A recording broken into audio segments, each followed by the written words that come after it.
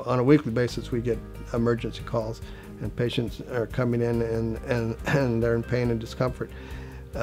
We catch it if they're ambitious enough to take action right away. We can get them comfortable just getting them on antibiotics, because it's the increase of the infection and the inflammation within that closed chamber of the pulp of the tooth.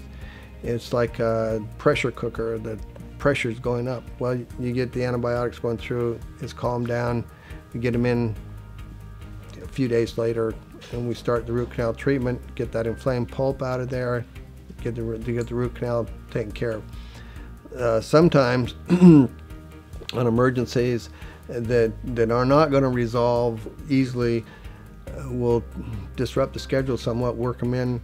They may have to wait, but we'll take care of what needs to be done. If they're, like if tooth cracked or split or something, we'll work that in that day.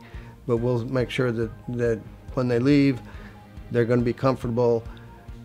If while they're waiting for the antibiotics, they'll have some pain pills to keep them comfortable for a couple of days while the antibiotics get to work, or if it's beyond that capability of antibiotics being to help, we'll make sure that they get cared for what needs to be done that day, so they can sleep.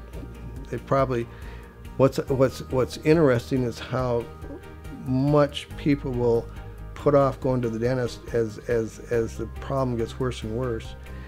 And you often wonder when they finally call, why didn't you call 2 or 3 weeks ago?